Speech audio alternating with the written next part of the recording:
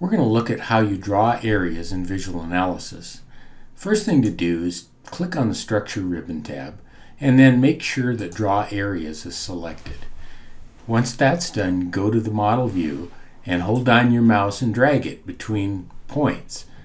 When you get to the end of the first line or side of the area, click your mouse and set the point at that location, and then continue to do so as you work your way around the area you want to create.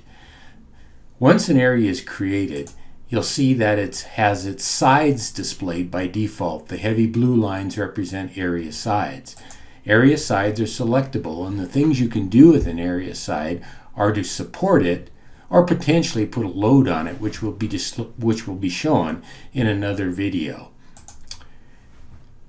Things you can do with an existing area are to put a hole in it, and to do that we'll simply draw another area on the inside of the outside area, and once that's done you'll see that we have drawn a shape in the middle. Is this area a hole or not? Well, if we don't select anything, we see that it doesn't appear to be a hole.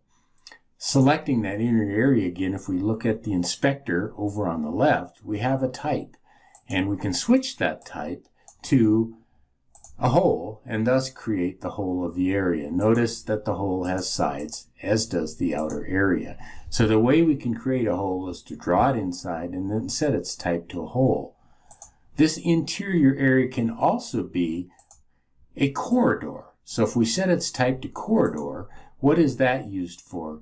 Well, if we're going to create an area load out of this area, we'll be able to specify a corridor pressure, which is different than the main area pressure, and that's where a corridor can be useful.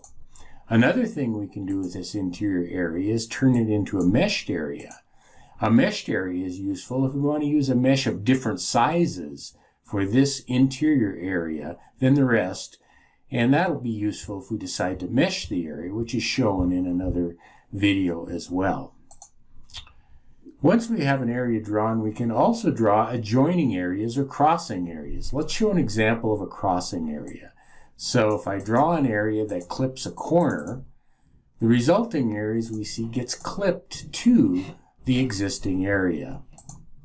Now maybe we'd like to create or join these two areas, and an easy way to do that is to select them both by holding down the Control button when I select the second, and then use my right mouse button and select Merge Areas. And when we do that, we see we have then created areas to be merged. Let's suppose we want to remove a side from an existing area. We're going to do that by going to the Model Filter, Area Details.